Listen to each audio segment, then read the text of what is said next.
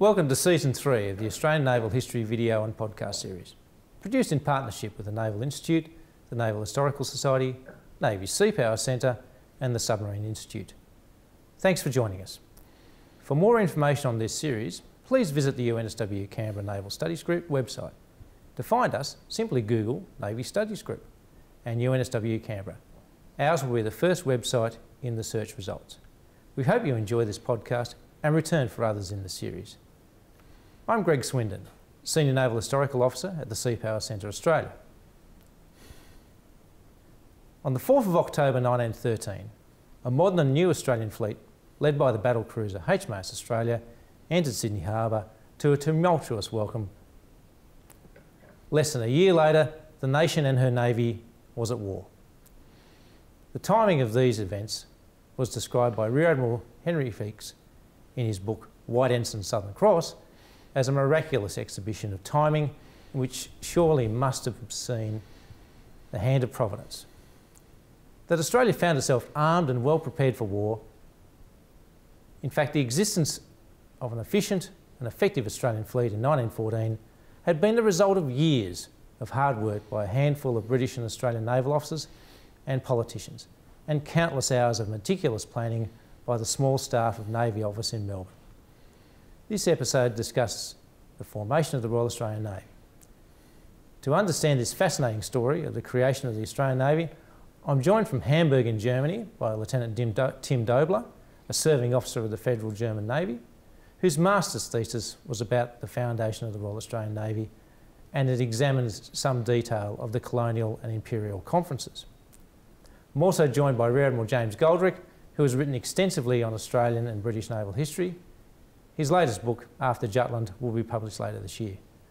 And finally, Dr. David Stevens, who has also written extensively on Australia's Navy, most recently in his award-winning book on the RAN and World War I, In All Respects Ready.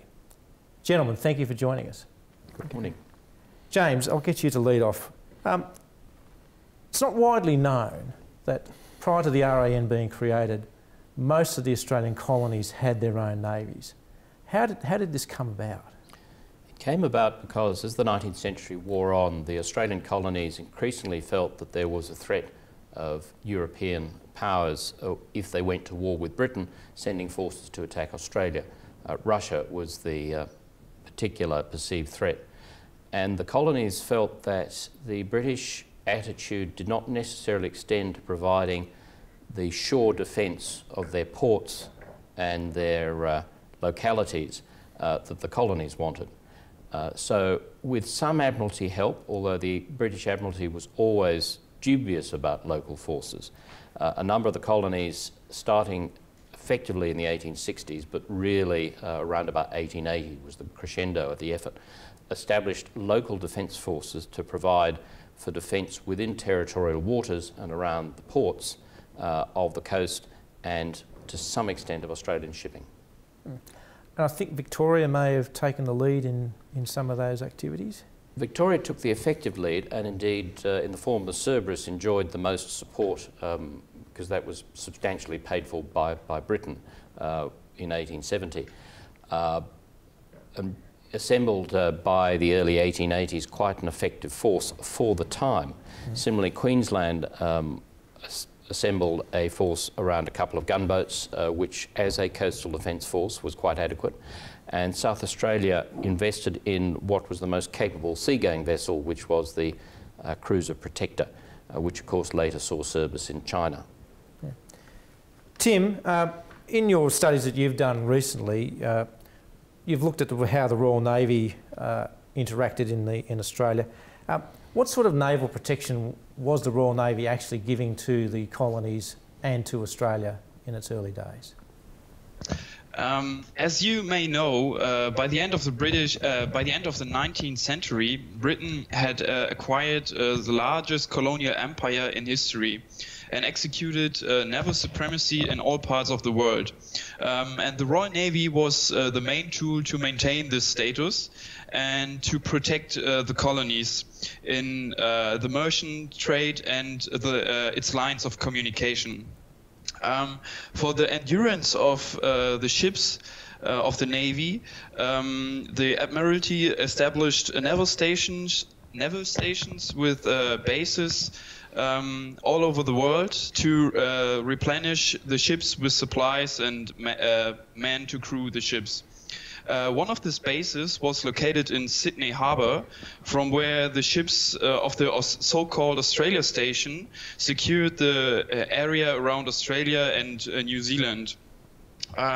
Due to exceptional changes in shipbuilding, the massive increase of costs connected with the maintenance of up-to-date ships in all stations became almost impossible for the Royal Navy, and therefore the Admiralty and the Australian and New Zealand colonies signed a naval agreement where the colonies agreed to pay subsidies to the Royal Navy, and in return the Royal Navy agreed to maintain a suitable fleet of ships or warships in these waters.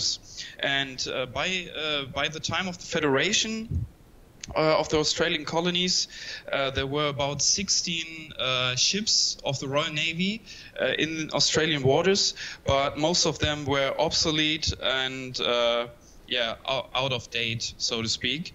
And the Australian public was very upset about this. This fact. All right. Thanks, Tim. David, I think at this point in time we get to talk about William Rook Creswell, who is seen by many as the father of the Royal Australian Navy. And he has the honour of commanding two of the colonial navies during his time and then becoming the father of the RAN. How does this all come about? Well, Creswell is, Creswell is certainly a key figure in the founding of the Australian Navy. He was born in the mid-19th century, joined the Royal Navy as a cadet, and then spent some time coming out to Australia in 1869 and visiting the colonies for the first time and thought it was a wonderful country. He then did some other work around the periphery of the empire, anti-piracy, counter-slaving type operations. But he decided to leave the Navy, the Royal Navy, in the late 1860s because his promotion prospects were bad. And he, in fact, decided to come out to Australia and assist a brother with becoming a pastoralist. And he spent about 8 or 9 years around northern Australia, eventually failing to make his fortune on the land. But he, during these last few years in Queensland, he'd been encouraged by an old shipmate to come to South Australia and become the second in command of Protector, the gunboat they had there. And he eventually succumbed, joined the South Australian Navy in 1885 at the age of 33. And that really started him thinking far more about what Australia needed in terms of defences, maritime defences, starting with the South Australian situation and then moving gradually to encompass the other colonies. And during that time he advanced from being the Commandant of the South Australian Navy to the Commandant of the Queensland Navy, and then eventually the Victorian and the Queensland State Forces, before assuming command of the colonial naval forces early in the 20th century. He was certainly very much a writer. Once he'd started on a path, he didn't stop. He was writing letters and articles in newspapers, doing all he could to push the line that Australia needed its own naval forces and couldn't just rely on subsidies to the British, because there's always the danger that the Royal Navy would be required somewhere else and Australia would be left unprotected. James, we've got the Royal Navy providing the blue water protection, so to speak, of Australia at the turn of the 20th century, and the colonies are providing coastal defence. And this sort of mismatch continued on after Federation for a number of years. So how did that work? It didn't work very well, because although people like Creswell were doing their best to keep the increasingly aged former colonial vessels efficient in the new Commonwealth naval forces, it was quite clear that the British squadron was not particularly adequate. At that stage, the European threat was probably minimal. Australia itself was increasingly concerned by the potential Japanese threat, which the British felt was always exaggerated and didn't exist after the Anglo-Japanese Treaty of 1902. But there are other factors. Australia really didn't quite know what navy it wanted. The Commonwealth did not have full control over its revenues until 10 years after Federation itself, due to an agreement with the states for the transition. The Admiralty was doubtful about local naval forces and really felt that it was almost impossible to have local forces which could remain efficient and also be under Admiralty control when necessary. And indeed there were some questions as to the legal status of Australian ships outside our territorial waters. If they weren't acting under Admiralty control, what was their legal situation? Interesting. So, Tim, Yes. we're starting to create the Australian Navy, but one of the major factors that's going on at this time is a number of colonial imperial conferences. Can you describe how they helped or potentially in some cases hindered the actual creation of an Australian Navy? So the conferences actually helped to create an Australian Navy because even though the Admiralty didn't want an Australian Navy by the beginning of the 20th century, they realized, or they were quite clear about, that the Australian people would get their own navy one day. And at the first conference of after Federation in 1902, they were asked by Andrew Fisher if it's possible to get an Australian Navy. He was one of the politicians back in Australia who tried to promote an Australian Navy, but his request was rejected by the Admiralty, and in order as to compensate this rejected request, they offered another naval agreement where the Australians and the New Zealand governments would pay subsidies again, but in addition to this, they would receive colonial cadet ships to send boys over to Great Britain to get trained as officers, and it's very interesting because if you analyze the proceedings of the conferences, you can see that even though the Australian delegations always try to promote an Australian naval force, they were quite clear about the possibility to get one.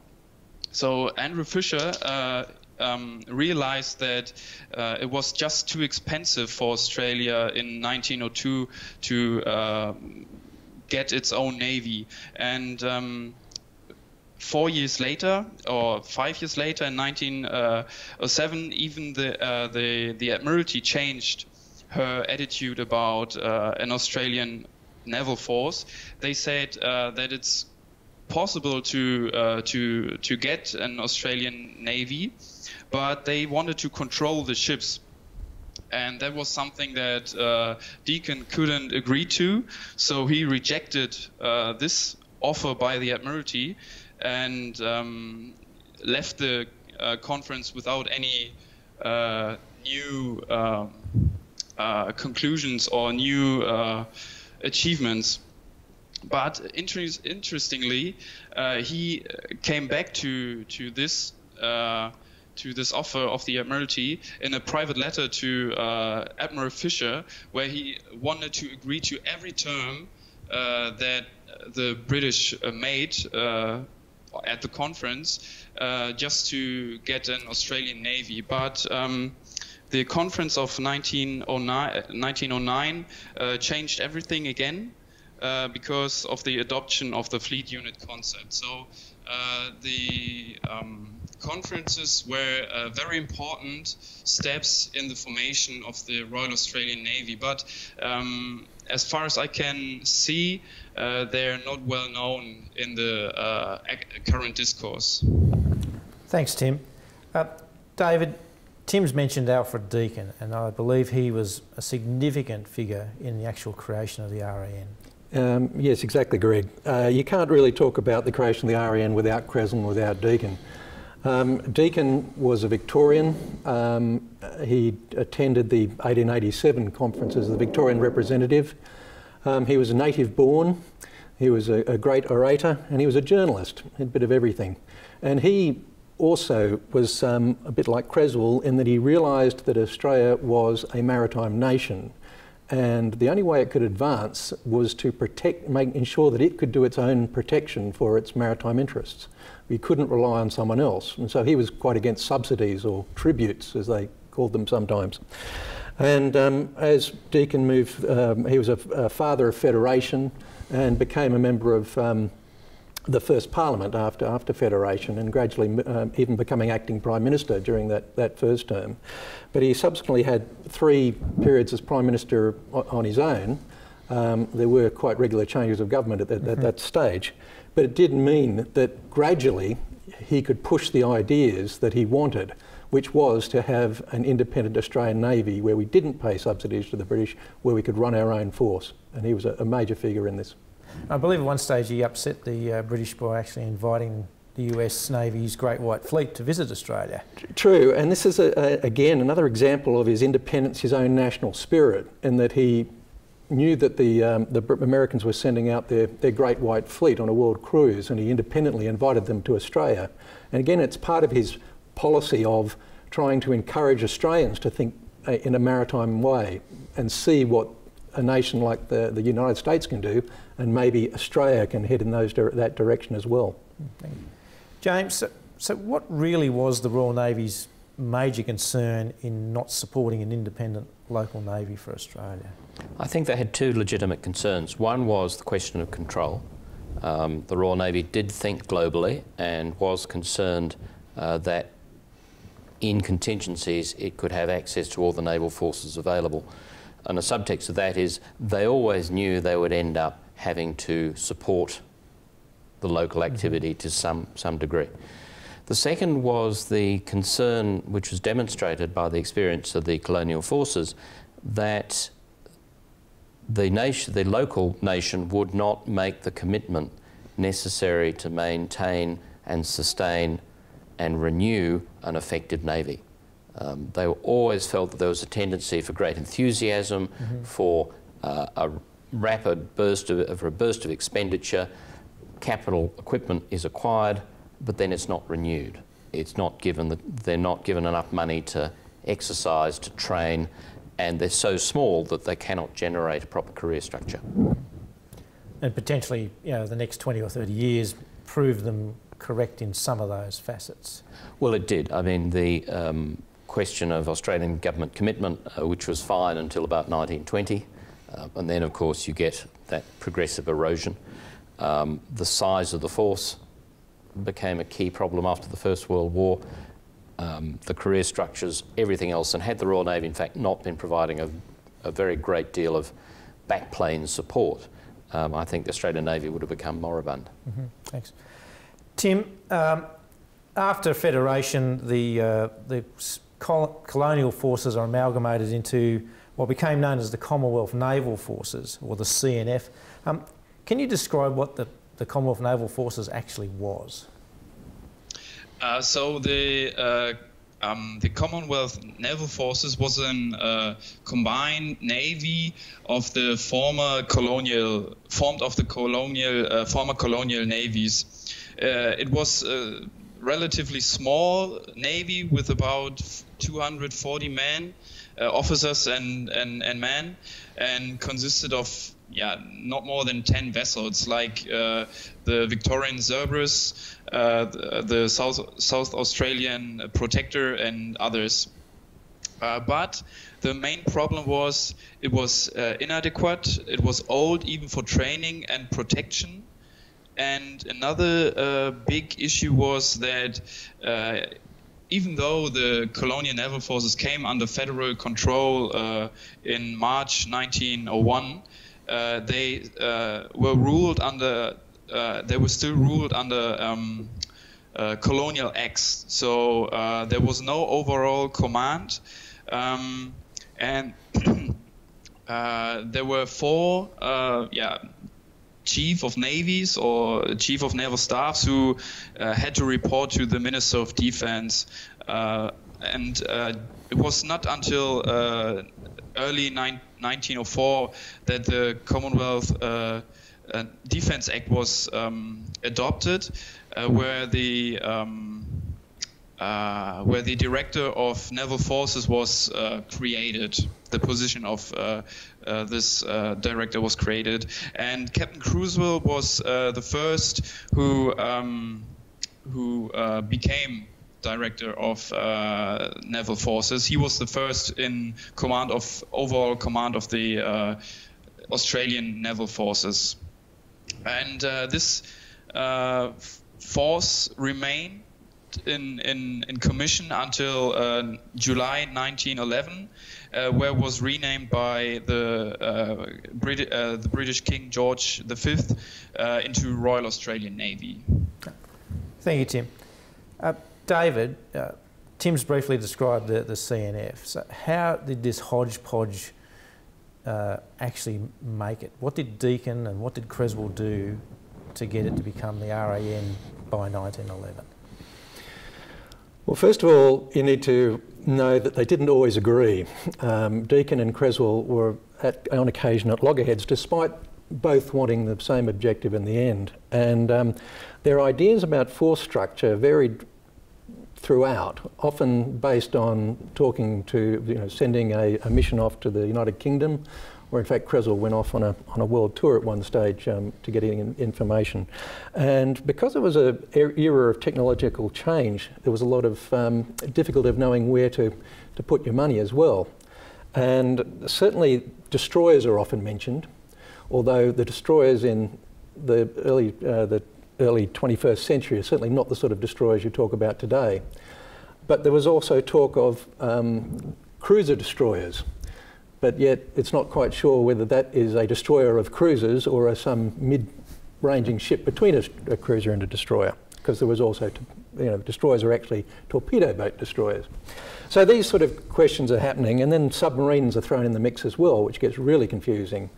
And so Creswell is very much someone who wants a navy that's going to provide escort for merchantmen to keep Australia's sea lines of communication open and working. People like Deakin have got other ideas, and they're thinking of, we need something a bit more harbour defence-like. And Creswell talks about we need, a balanced force which can do some of the coastal work and a little bit offshore work, and makes the point that Australia, as soon as you get off the heads, you're really in deep water, open ocean sailing. And if you're going from east to west, you are open ocean. It's not a coastal force. So Creswell's looking at that sort of idea, and particularly ships that have got the endurance, the seakeeping to get from one side of Australia to the other. Now, Deakin gets the idea when he's in England at one stage that submarines would be good for Australia. And Creswell is very much against submarines at this early stage, mainly because he's worried about that they're not technically mature, they haven't got the range, they haven't got the seakeeping, and they're not really good for providing escort. So why would Australia need them? And so this becomes a bit of a problem when Deakin announces his naval scheme in 1906 and 1907, where he makes a major speech in December 1907 where he says Australia needs a minimum of militarism and a maximum of navalism. And he talks about needing both submarines and destroyers. Now Creswell calls this Deakin's silly naval scheme because there's no need for submarines, it's just a waste of money. So this is the sort of conflict you're getting in this period, and there's no real concrete direction until, in fact, Deakin goes out of office. Andrew Fisher comes in and makes an announcement, we're going to get a flotilla of destroyers. And Creswell's quite supportive of that because it fits in with his ideas. And that's really where we're getting to in 1909, which Tim briefly mentioned the conference. The beginning of 1909, Australia puts in the first order for those destroyers. 3 to be built in England, the rest to be built in Australia. And in fact, one of those 3 built in England is to be dismantled and brought back and built again at Cockatoo Island to get our workers up to scratch in shipbuilding skills. So it was never just about defence, it's also about infrastructure. James, Admiral Jackie Fisher's been mentioned a couple of times previously, not to be confused with Prime Minister Fisher, 2 different people. But how does Fisher fit into the scheme here? He appears to be, you know, he's very British obviously because he's a Royal Navy Admiral, but he wants to be helpful to Australia in creating its own navy. He also wants to help the Royal Navy and help Britain's strategic situation. Fisher does seem to have been quite an effective geostrategist, and the fact, of course, he'd served all around the world, including in China, unlike Winston Churchill, who never got further east than India or further west than Los Angeles. And Fisher did understand there was a global commerce protection, global sea lines communication protection problem. He also did feel that the dominions, as they were becoming, these newly independent large states such as Australia and Canada, did have potential to reduce the defensive burden on Britain, which was becoming increasingly heavy with the arms race with Germany. Also, Fisher was the progenitor of the battle cruiser, and the battle cruiser that he conceived was a global commerce protection ship. Extremely long range, very fast, very heavy guns, able to destroy anything that couldn't, that floated, and to do so at very long range. So he does think that his brainchild fits the concept of the dominions contributing to a global system.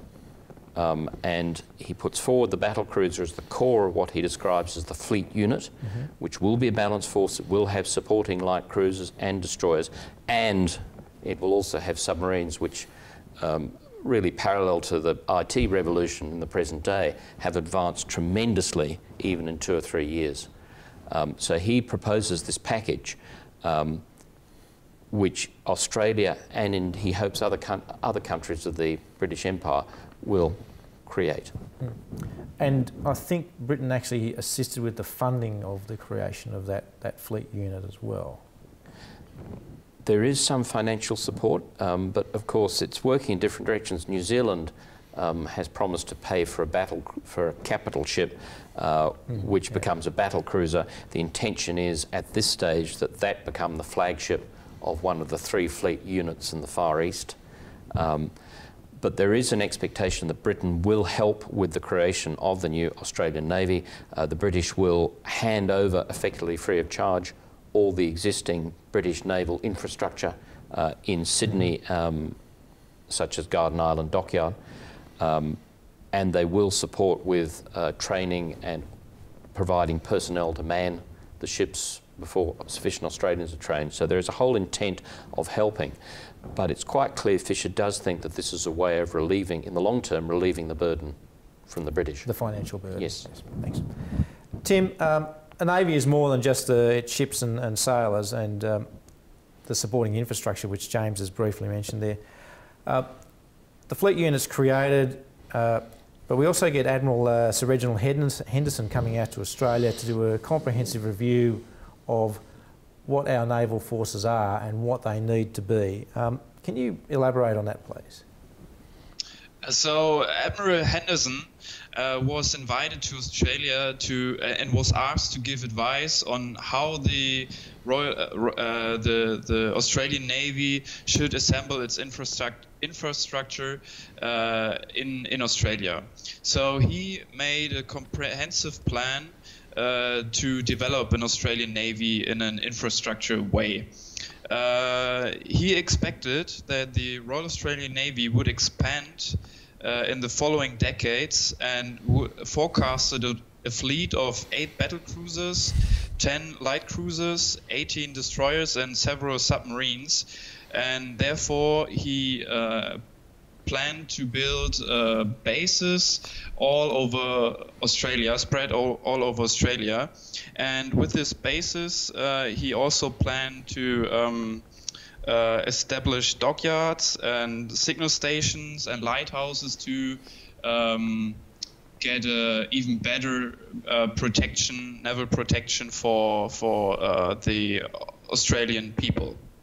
But as history shows that this plan wasn't finished, because he thought it would last until 1933, when the plan was finished with all the precautions, all the provisions that were made for this big fleet of 8 battle cruisers and over 15,000 personnel. Thanks, Tim. David, the Henderson report sounds like it was, well, perhaps 100 years ahead of its time, but also fairly extravagant for a country such as Australia to afford. Do you care to comment on that? Yeah, the Henderson plan was very much a product of its time and the political situation at the time. And the fact that it included at least 1 or 2 bases in every state gives you a hint to the problem, in that we're still trying to build an Australian spirit at this stage. The separate state colonies, or then became states, are often described as separate islands, or may well have been islands, because they are just completely different. They don't have even internal communications. Everything's by sea. So providing a base for each gives you an idea of what they're trying to achieve. It's get everybody on side and make sure everybody's supporting. The Henderson plan, though, it did have some... you've got to remember, Henderson was actually a dockyard admiral rather than a seagoing admiral. They'd originally wanted Admiral Fisher to come out, and he couldn't make it. Now, that's not to say anything against Henderson, but it meant that he had a different mindset about what was required, and there certainly were complaints made in Navy office that the Navy itself was being created for the purposes of its creation, not with any strategic understanding in mind, i.e. how it was going to be used, why you needed all these bases around, and what the Navy, where it was going to be. I mean, one of the big things when you talked about him, being ahead of its time, obviously, was that he wanted to have a west and east coast fleet, and hence bases on either coast, which makes a lot of sense to us today. But of course, at that period, we didn't have the money, and there was a lot of argument in Navy office about whether we should be wasting money building a completely new base in the west, rather than concentrating with our limited funds and resources on at least building up the east coast. So the Henderson plan was accepted. It was it's certainly in Navy office, they were working towards it, but not everyone would agree with how it was progressing. Okay, thanks. James, we've got the fleet units being built, we've got a couple of destroyers, Creswell's in charge. What's he going to do to actually get this thing to become a going concern? What was most important was that he had to work with the British, because most of the effort about getting the fleet up and running was required in the United Kingdom and required Royal Navy support. He did need to establish a capability in Australia, and in terms of Navy office, it's true that Creswell was ageing and tired and experienced difficulties from the first. There were political difficulties in that the level of understanding in the government was quite limited. The role of a minister in running a complex department and a military service was not understood. I think he's very fortunate in that the Admiralty were very cooperative up until the time that Winston Churchill became First Lord of the Admiralty, who had a different agenda. In the time of Fisher, the Royal Navy gets what is needed, and there is a strong effort to provide the ships, provide the men. For example, they clearly searched out the Australian-born officers to be in the units of the fleet unit, so that there will be this idea that as much as possible it's already a national capability. They will make sure there's the right equipment, that the ships are getting the right priority. And the example is the submarines, in which the Admiralty goes out of its way to give AE1 and AE2 the priority in the queue for the new fitted radios to submarines. So British submarines fit is delayed in order that the Australian submarines have it before they come out. The problem becomes Churchill, who has a very different view. Churchill is intent on concentrating forces in British waters. He tries to keep the Australia from deploying home. He wants to keep it in the UK, and there has to be considerable pushback within the Admiralty and from the local Commander-in-Chief, Sir George King Hall, to ensure that the Churchill isn't allowed to put so much pressure on the Australian government they feel there's no alternative. So there are all these things at play. Creswell works hard, but there are significant personality difficulties in Navy office. I think expertise is a key issue. There's some very talented people, but there's such a range of problems to deal with that in many cases they're only just keeping up. Thanks, James. I know we like to do quite a bit of British bashing here in Australia at times, but certainly it appears that, as you say, the Royal Navy was going out of its way to make sure that this worked and it was a going concern. And was there any thought that potentially if they make the Australian Navy work, that that would then have a flow-on effect to some of the other dominions and colonies? There was no question. Australia was really taking a lead on this. The New Zealanders were willing but had far fewer resources. Canada was very difficult. The Canadian outlook was not maritime to the Pacific in particular, and certainly in defensive terms not really maritime to the Atlantic. And Canada was seen as really needing to have a good example set. Tim, looking at a German perspective here, the RAN's been created. It's a significant fleet unit in the Southwest Pacific. Germany has colonies in New Guinea and in China. Do you have a perspective as how Berlin viewed the creation of the Royal Australian Navy? For the Germans, the Pacific region was of high strategic and economical interest, and the Germans were excited to see how the Australians, or how Australia would project itself in the region as a united dominion, as you want. And interestingly, they were looking for a breakup, a kind of a breakup in relations between Great Britain and Australia in that time of the formation of the Royal Australian Navy. And another interesting point is that they totally underestimated the Australian Navy once the fleet unit arrived Australia, because the German war plan for the Pacific was to raid the trade routes and to disturb the cargo ships between Australia and Europe. Well, what would have been distresses for Great Britain. And Vice Admiral von Spee, who arrived about the same time then Australia arrived in Sydney, he thought that the Australians wouldn't leave the Australian waters with its ships once they are paid and manned by Australians. But he was proved wrong, as we can see. Australia, almost the whole Australian fleet unit was involved to capture the German colonies after the war broke out, and after the outbreak of the war. And he actually left the Pacific to get back to Germany to fight in the European waters, then fight his merchant war. Thanks, Tim.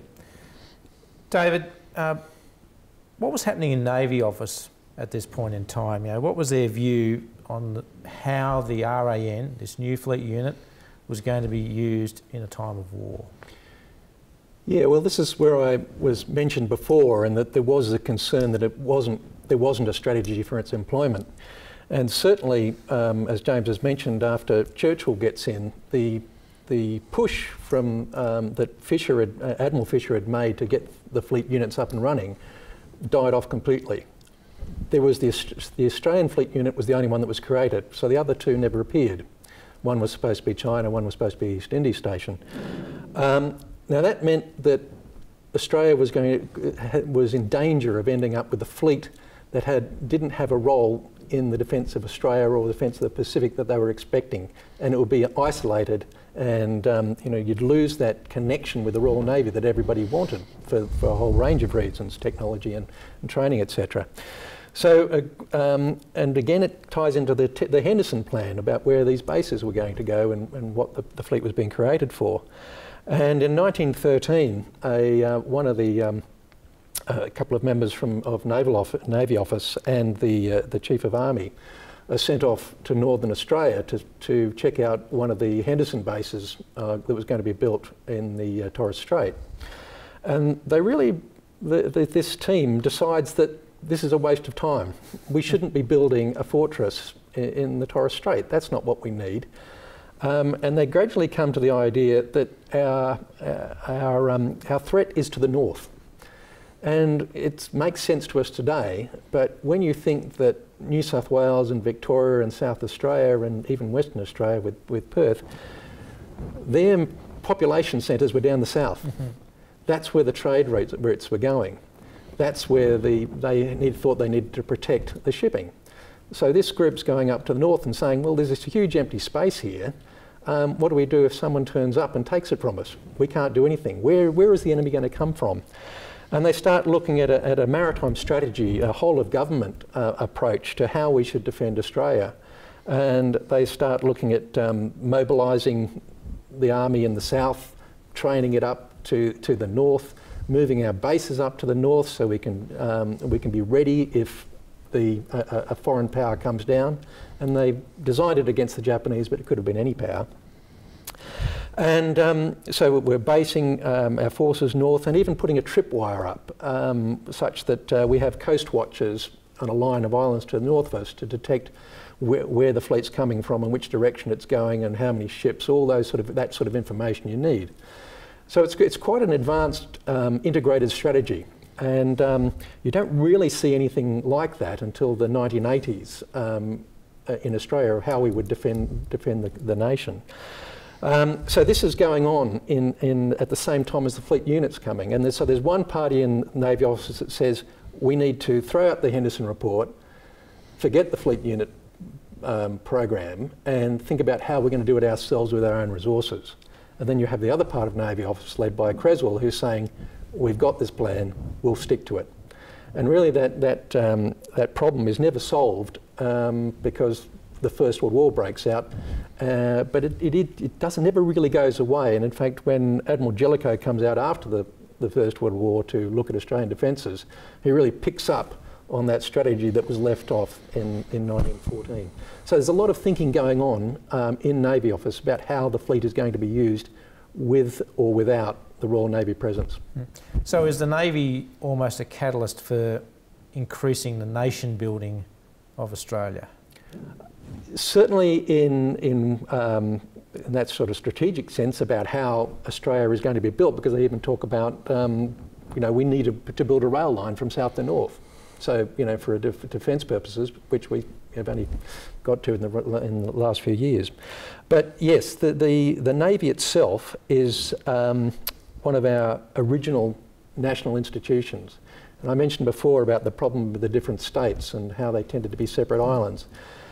We need to look at the Navy as part of our nation building process, about bringing the states together, about making them think in Australian terms, not just in state terms, and that goes across the board, including the infrastructure, including even things, simple things like the names of the ships. Why did they choose Australia for the flagship and the light cruisers were named after the state capitals?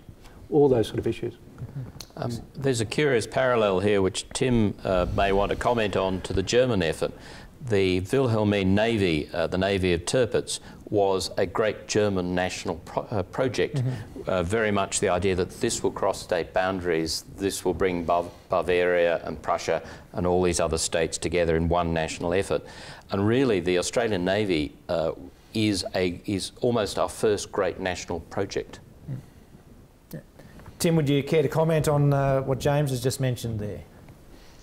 Yeah, the comment that I want to make is that there are similarities, but the Tirpitz Navy didn't work very well. So it was a waste of resources, more or less. So a navy in another form probably would have been better for the German purposes, for the protection of the German territorial waters. So the Australian Navy worked and the German Navy just didn't. Thanks. David, have you got any final thoughts on the creation of the Royal Australian Navy? I think that final thought should be on the complexity and the way it reaches into all these different areas we've been talking about. It's not just a matter of getting ships and flying the flag. There's the whole thing about building up our technological capability, our local shipbuilding, our ability to support our own fleet. It's all thought about and it's all tried to be put into practice. And the situation at that level is complex, but even the individuals are complex. There is far more that we don't know yet, simply because we haven't looked back enough. And a lot of the things we've been saying, or I've been saying today, have been generalisations. And in fact, you'll find the same character saying completely different and opposite things at various times. There's a lot more to learn. James, any last thoughts? I'd really back up David's point. Navies are complex, they're hard, and they require sustained effort and sustained commitment. And I think the lesson of the first quarter century of the Australian Navy's existence, to incorporate the war and what follows, is if you lose that recognition that it needs to be a sustained effort, you're soon in trouble. Thank you. So Tim, before we go, have you got any final comments on the formation of the Royal Australian Navy? Yes, so I think the